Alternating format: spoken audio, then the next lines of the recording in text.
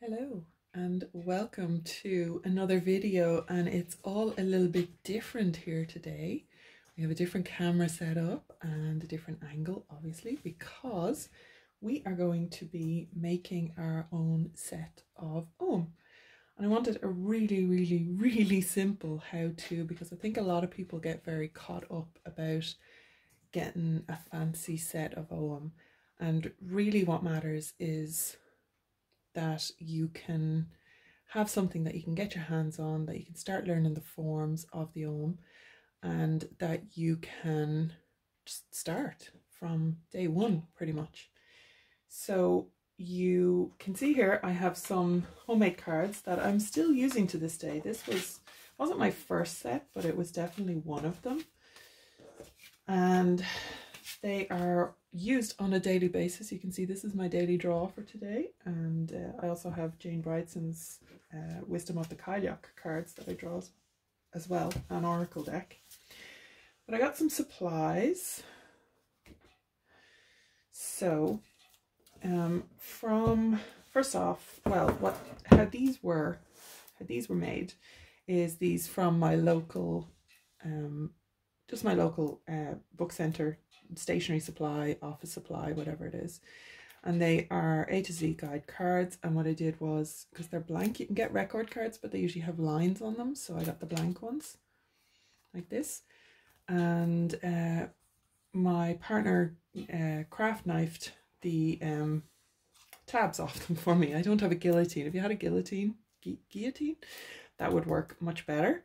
But there's 25 in this pack. It cost me €1.70. So it is a good option if you are not ordering online, or if you can get out into the world, wherever you are. So that's how those ones were made.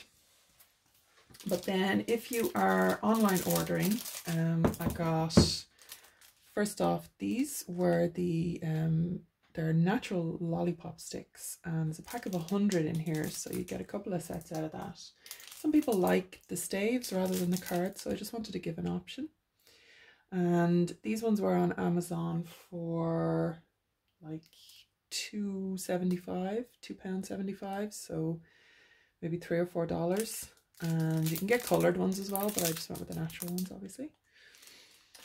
And then we got some blank playing cards as well. So these ones, this is a set of 200 cards with a matte finish, if I'm doing that correctly. This camera angle is so new to me, I'm so sorry. They are Apostrophe Games blank playing cards, and they're bridge size, so standard deck of cards, really, you know. There's four packs in here, with 50 each, I'm guessing. And they were at like £11, so maybe $15 or $16. But I mean, you might be able to get them cheaper or whatever. That's just on Amazon UK. So we are going to actually make some shit right here. So if you just want to, if you kind of know what's coming and you don't want to watch me foo-fa-faddle with that, then you can absolutely just go and stop the video there. Go and check out some of my other own playlist, because there is some interesting stuff going on there. But for those of you who want to stick around for a little make and do session, it's all getting a little bit Blue Peter up in here for anybody who is of that age group or that culture. And we have just these playing cards. So I just used the 20s, so we're going to 1, 2, 3, 4, 5, 6, 7, 8, 9, 10, 12, 14, 15, 16, 17, 18, 19, 20. I'm not going to go through every one, but this will make my set of 20.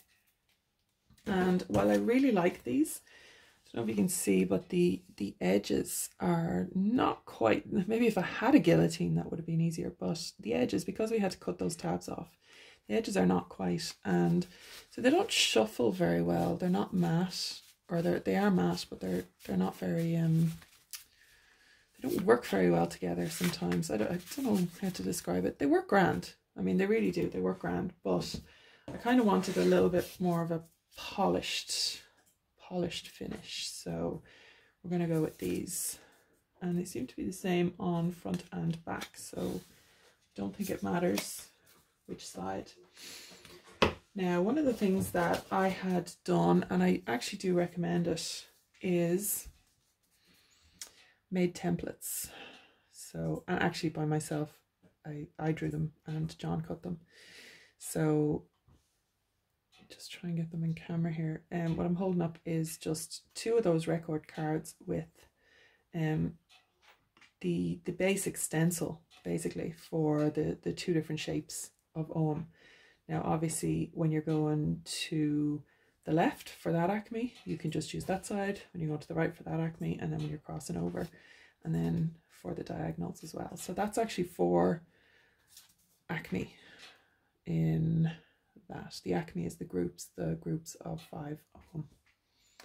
So if you're confused as to what I'm doing here, there is a free 3 Truths About Ogham class at the Irish Pagan School, and you can absolutely take that and make sure that you have a good grounding and a good basis. And there's also Introduction to Ogham and Ogham Divination as well.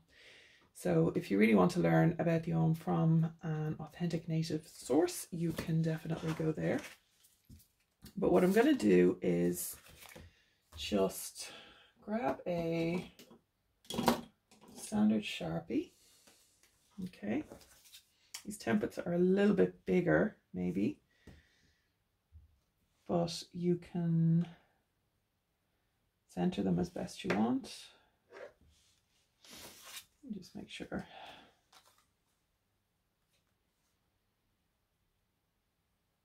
Yeah.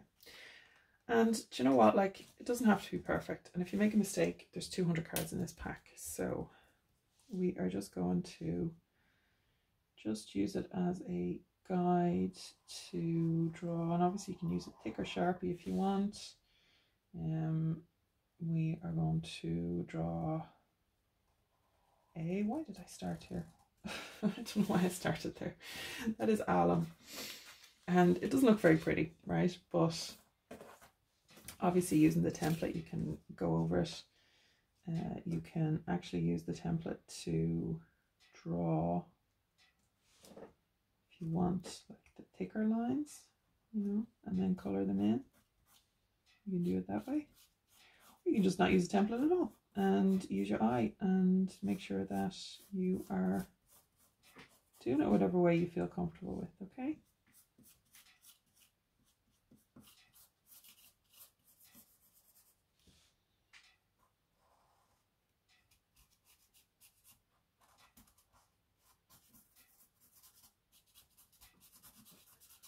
So like this is gonna look messy, right? But like you're just coloring in basically.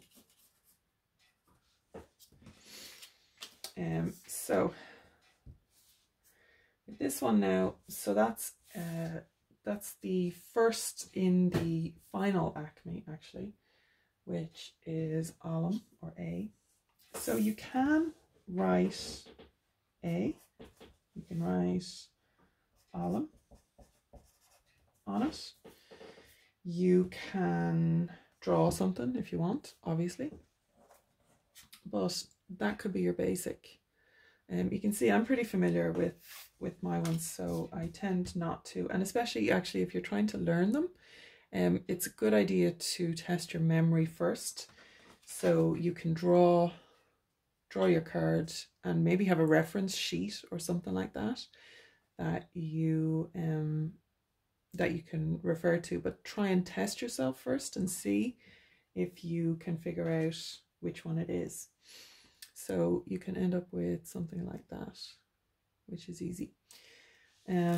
If you are going for, let's do Beth. Let's start with Beth.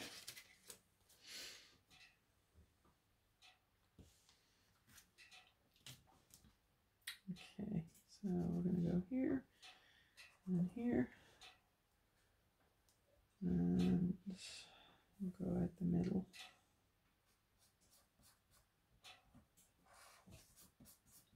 If this is coming up the right way on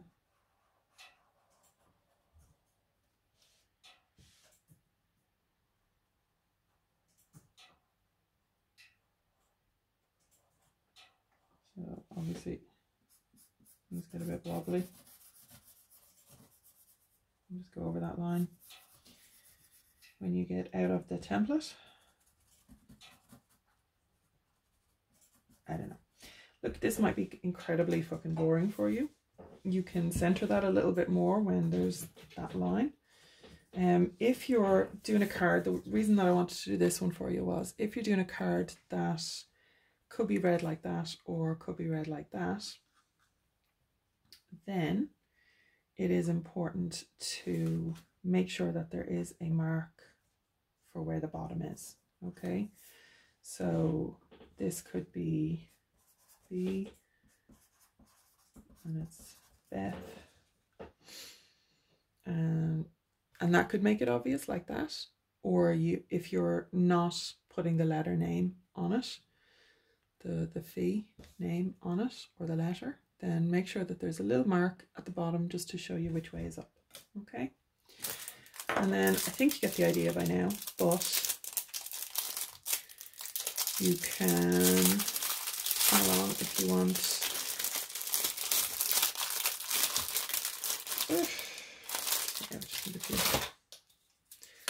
So standard lollipop sticks, okay, and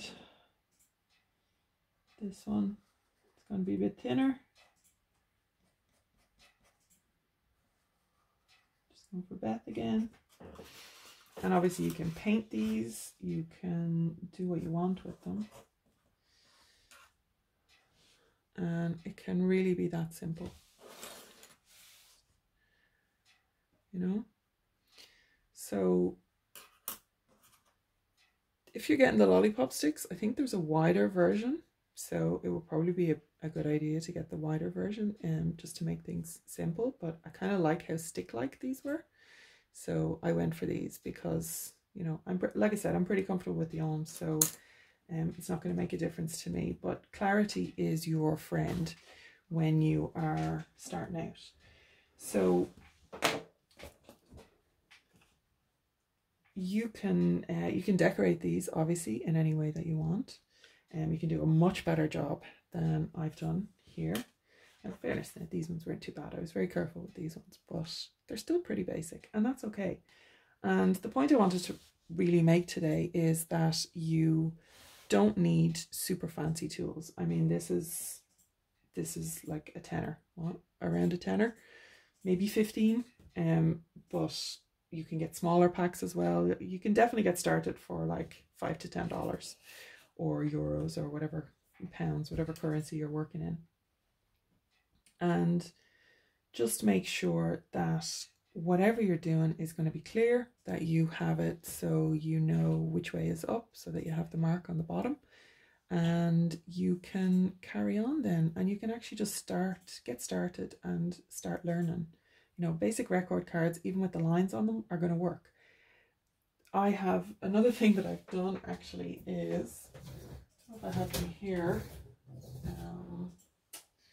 No, of course they're missing currently, but I have gotten just regular playing cards and put a label, a printer label over them. So it's just a regular playing card, and it has a white sticky label over them, and that means then that you can draw what you want on the front of them, and that's another really easy way. So if you have a deck of playing cards and some stickers, you can, or some, you know, white paper that you just cut to size and glue on, you really can get started with whatever is in your house right now. Anything that you can make a blank surface on, so, you know, and you have 20 of, or 25 if you're going for the 4 feather, and you can just get going. Okay, so that's the point I wanted to make today. It doesn't have to be fancy, doesn't have to be complicated. You can just start to learn Ogham today. Okay, so slán go fóill, thank you for your attention and your patience, and I will see you in the next video.